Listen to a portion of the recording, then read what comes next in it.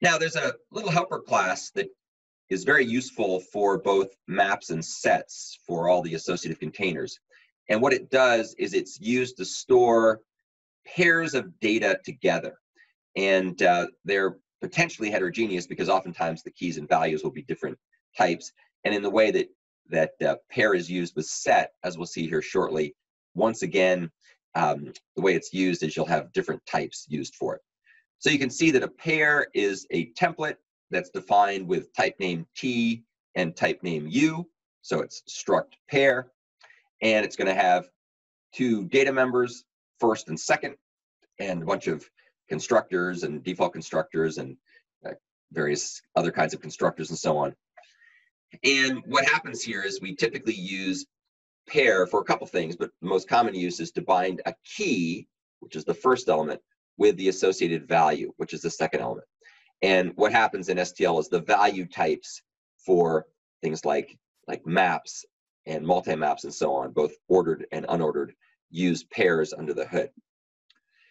Okay, so let's go ahead and take a look at an example of using pair, just for kicks. This will give us a chance to talk about pair in its own right, because it's also a useful container without having to get wrapped up around its involvement with the associative containers. It's useful in its own right. So we're now in my 5.2a subfolder under my 5.2 folder, which is part of the S-05 folder, which contains all the examples for the associative arrays and associative containers and so on. So this example is just going to use point in its own right, as opposed to getting in more involved fashion with the associative containers. So the way we're going to do this is we're going to define ourselves a point class. So here's point, and point is a very simple template that takes a type name T and a type name U, and it has a constructor, and it has an X and Y pair of data members, which are references. So X is a reference and Y is a reference. Now, the second you see data members in a class that are references, a light bulb should go off on top of your head saying, hey, this probably means that we've got to use the base member initialization section, because it turns out that that's one of the things you must use the base member initialization section for, is initializing the references.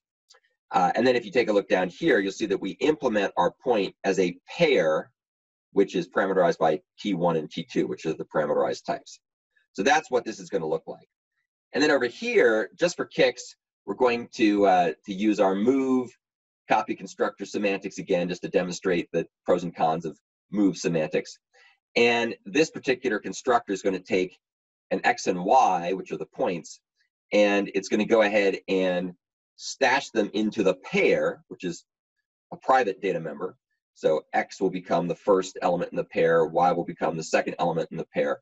And we're going to use this little macro that'll either turn into nothing or turn into std : move. And then we're going to go ahead and initialize our references X and Y with pair underscore dot first and pair underscore dot second. And that way we can initialize the references in the base member initialization section after first initializing the pair that's going to hold them.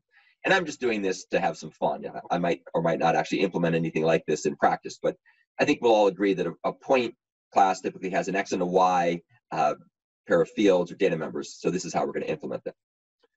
Okay, now let's go ahead and look at the main program. And the main program here is going to start out being very simple. It's going to make a point with X being 100 and Y being 200. So it'll be a pair of ints to start out with. And then we go ahead and we print out X and we print out Y. Well, that's pretty simple. I think you can probably already devise or derive what you think X and Y will be, because it's pretty obvious there. So let's show a couple bit more interesting examples. Here we're going to have a string to string mapping where we're going to say book chapter 1 is chapter 1, and the title of that will be Meet the C STL. So down here, we're going to print out book chapter X and book chapter Y, and of course, it'll print out chapter 1, Meet the STL. So that's another example. Then down here, just to kind of mix things up even further, we're going to make it be a pair of string to void pointer mapping. So maybe you'd use this in a debugger, perhaps. to map symbolic names to their addresses in the code. So in this case, we're going to have the X parameter be my num, which is just a string, and the void star is going to be some value that we are going to cast to a void star. So in order to do this properly in later versions of C++, you have to do what's called a reinterpret cast. And it basically says, compiler, I know that 0x410928A8 really isn't a pointer, but would you please reinterpret it as a pointer for the purposes of this example? And they'll say, okay, I'll double check to make sure that's all right. And in this case, it will be fine. So let me go ahead and print those values out. And then the final thing we're going to do down here, just for kicks, is we're going to demonstrate the move optimization. So in this case, we're going to, again, create a point of simple string to simple string mapping, whereas up here we did a mapping of string to string. So now we're going to do simple string to simple string. And we're going to make a simple string called chapter2, and then that's going to be X, and then we're going to make another simple string, which is going to be Y, and that'll have the value meet the C++ STL associative containers, which is probably not the most inspiring chapter name, but what the heck. And then we go ahead and print those out as const char stars. So let's go ahead and run this program. And I forget what I set the default to with my move macro, but we can go over here to settings and figure that out. So if we go over here to settings and we take a look at this guy and we look at CMake, you can see that to start out with, I don't have this set to anything.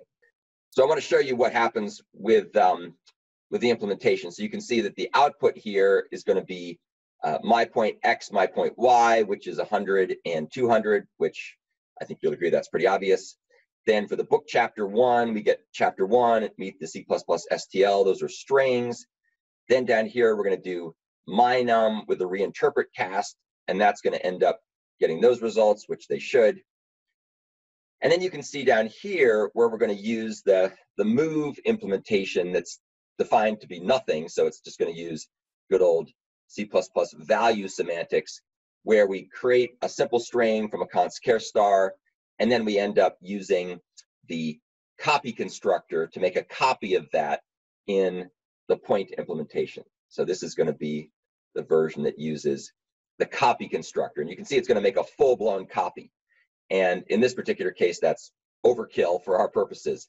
And so we're going to see if we can make this thing recompile, where we define this macro to be different. Let's say move is going to be standard move.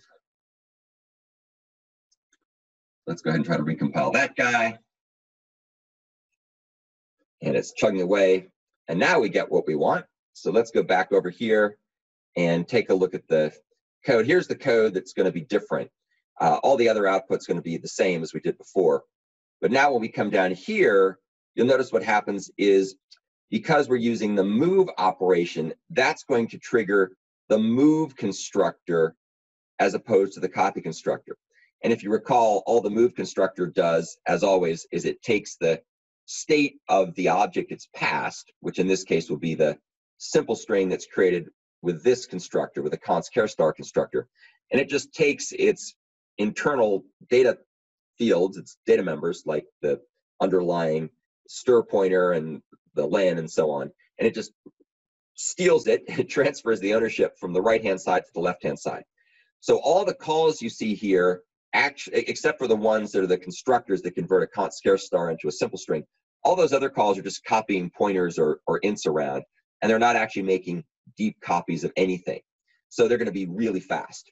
And even the simple string destructor here that says null pointer, that's actually not deleting anything. That's just going ahead and doing nothing.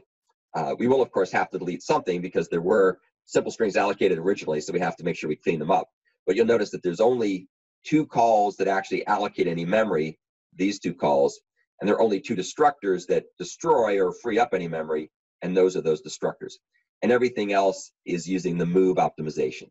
So once again, just demonstrating the beauty and power of move, and you'll need to use the move optimization, of course, for your upcoming assignments. Assignment 3 and beyond will always use the move semantics as well as the copy constructor semantics as well. And so the thing to remember is that the move constructor and the move assignment operator are part of the rule of 5 for newer C++ classes and containers and so on. Okay, so that was the discussion about pair. So at this point, you've got a chance to see what pair does. And now we're going to move on and talk about other, perhaps more interesting applications of pair in the context of associative containers.